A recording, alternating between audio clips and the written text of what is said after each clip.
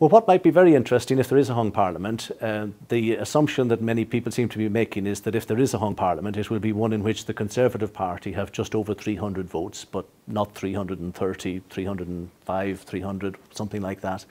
And that the Labour Party would be the second biggest party with something between 250 and 300. And then you're looking then at the important kingmakers in both the Liberal Democrat Party and in the Scottish National Party.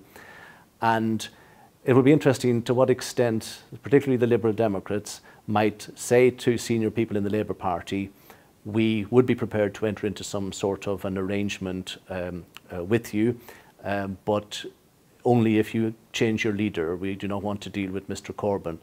So they may or may not say that.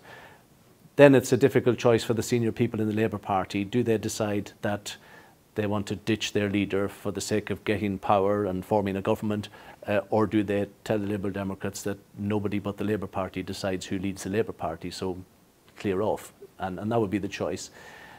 So what is likely is not a coalition such as we had between 2010 and 2015. What would be likely if there is an attempt in a hung parliament by the Labour Party to keep the Conservative Party out of power?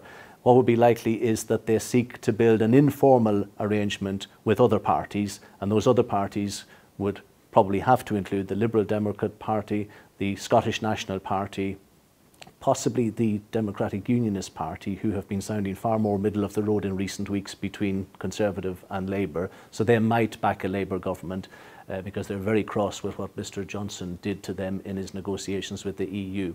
And when they get cross, they tend to be quite unforgiving.